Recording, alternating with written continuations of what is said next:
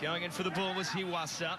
And some midfield play, some adventurousness already as the Japanese break out through Sup.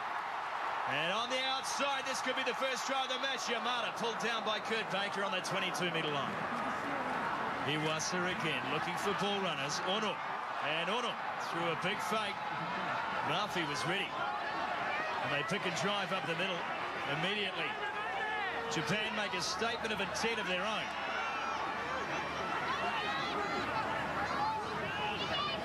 $15 out, now on the 22-metre line, looking for the cut. Matsushima of the Suntory club, and they will win the first penalty of the game, Japan. Interesting decision here. They had guaranteed points. They go for the line-out, Sumo. Taken down by Thompson. Tallest of the two locks on display for Japan. They get their driving maul going, remembering they scored a penalty try from the maul last week. And again, it pays dividends for them. We'll see what they do here, because they have the option for the scrum also, and they were dominant in that area as well. In the first test, they're going to go to the line out and back themselves again on the drive. And again, it's Thompson in the middle. Better counter drive this time from the Maori. And they look to wrap around on the open side. Ball is still live.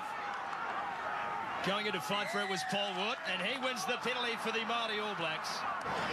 Picked up and carried on by Hendrik Tui.